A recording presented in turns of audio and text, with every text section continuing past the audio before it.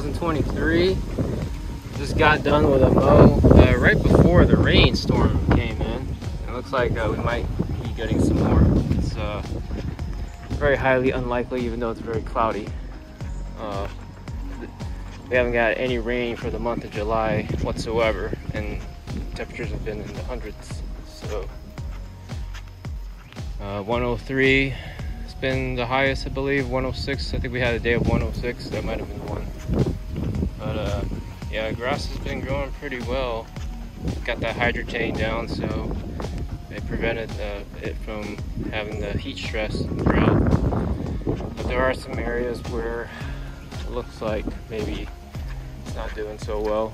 Like over here, we've got a little yellow spot here, and that could just be due to the amount of nitrogen I had put down. Yeah, I went with the Humic Max 1608, I want to say, and I did it at the 5 pound per 1,000 square feet high rate. My soil test told me that I needed a lot more nitrogen, so I went ahead and was told to go ahead and put it down at a high rate because grass is demanding more at this time of the season. It's growing rapidly and it needs more nitrogen, so that's what I did. Yeah, given that we haven't had any rain this whole month, I had to run sprinklers quite a bit, more than just my cycle of 2 times per week. I increased this zone to, it's 2 zones here, and I increased it to an hour each. They're running off MP rotator nozzles for the sprinkler heads. Or on the sprinkler heads, got the MP rotator nozzles by Hunter. I don't know if you guys are familiar with that right here.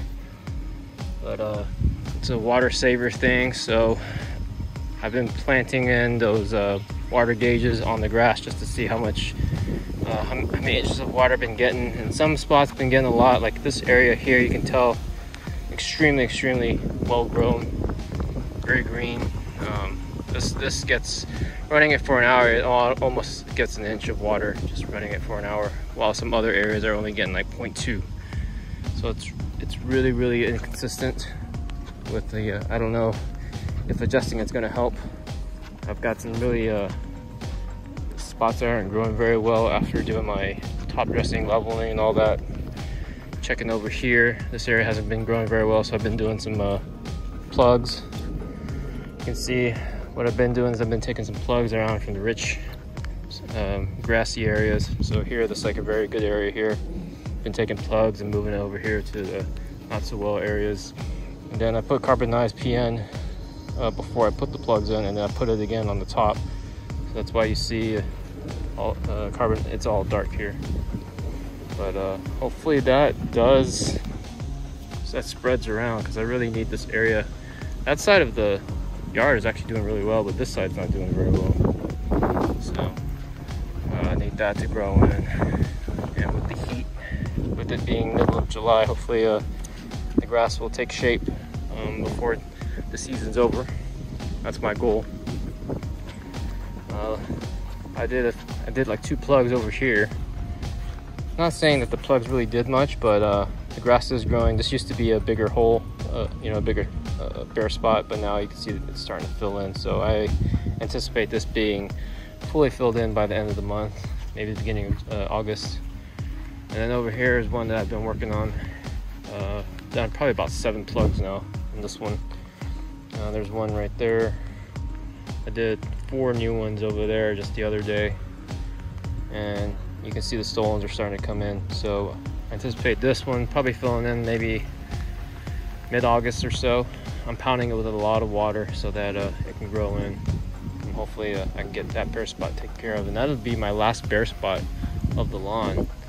And then all I need to do is basically just look around, like those yellow spots there where grass isn't growing very well, is to do some plugs and try to get the grass to spread out. Same thing on this side.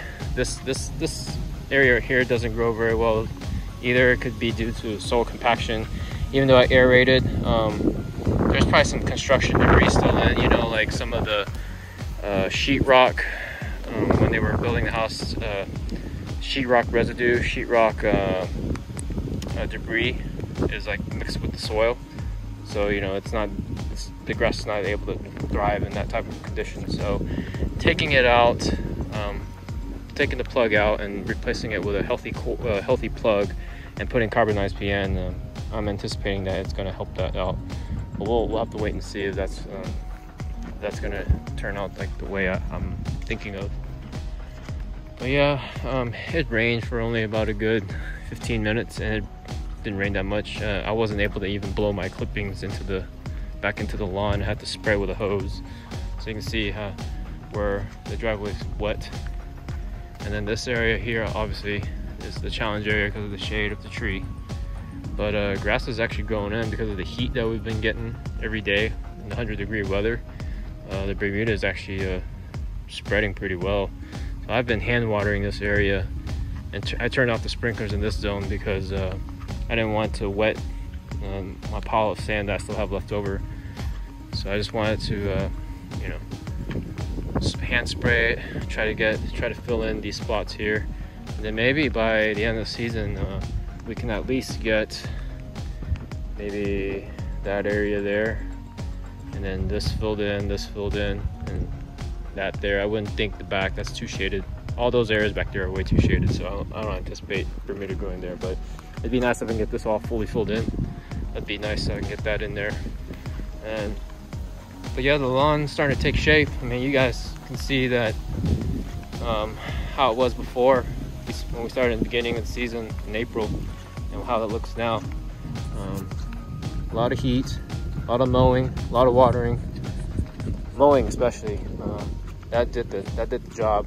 So let's transform this lawn into some golf course lawn to something I wanted by the end of the season, and I think I've accomplished that goal, and hoping it's gonna fine tune it by the end of the season. I can't get these clippings out, it's too wet. Once it dries up, I'm gonna blow these, but that's for now. It's right there. I had to leave them. But yeah, I might do some plugging over there. So there's a bare spot right there that I need to fill in. I think this is like just hard compacted soil. It just has big rocks in there. But yeah, that's about it. Still trying to grill this one in. This here got too much shade in this area, so I'm not able to grow grass in this spot. I need to trim these trees. This will probably help, but given how I don't have very much time left during this for the rest of the season, I've got basically half of July to go and then a full month of August. I can't anticipate what's going to happen next month, so we'll have to see what's going to happen and see what we got. Yeah, this area hasn't been growing very well either, so I'm gonna have to do some plugs here. That's my next goal. See if I can get this one to fill in by the end of the season. Some of these areas too. Right there. Yeah, so now basically I'm pretty much done with with the sand leveling and stuff. I mean, for this season. Next year I'm gonna do it again, but basically I'm just looking around to see what areas still need to be fixed. I had a little problem area too, bare area here, so I did plugs here. Looks like it's getting better, and you can see where I took the plugs from. See, with the heat and everything, they're already starting to fill up, and this was only like 2 weeks ago. So yeah, the grass is growing very well in this heat, and with me constantly mowing, it's basically helping a lot. Oh, one thing I did do today was I saved I did not bag the clippings, so I actually mulched them back into the lawn, because I started paying attention to how I was collecting them in the grass catcher, and they're super healthy looking. I mean, if you look, I don't know if you can see, but I had piles and piles of this stuff here, and this is healthy grass right here, these are healthy clippings, so I'm going to recycle that back into the lawn, and who knows, maybe that'll help boost up some of the growth on those bare areas that are needed. But I've been bagging those up since I started real mowing, and I'm gonna make a change for that. I'm gonna go ahead and, because I'm cutting almost every other day. This week I did it every 3 days. I wasn't able to do it every other day, but it's still like not cutting too much off to where like I need to bag those. So I went ahead and just recycled them back into the lawn. So today everything that I mowed is all back in there. I did not bag those. So we'll see how that ends up. But yeah, that's it. Gonna continue to mow, gonna continue to plug. I've got my Humic Max done. Oh yeah, I was gonna do Nutrizol today. Yesterday was actually supposed to be the second application of the month, but I didn't have time yesterday. I was gonna do it after I mowed today this morning, but couldn't get that done. So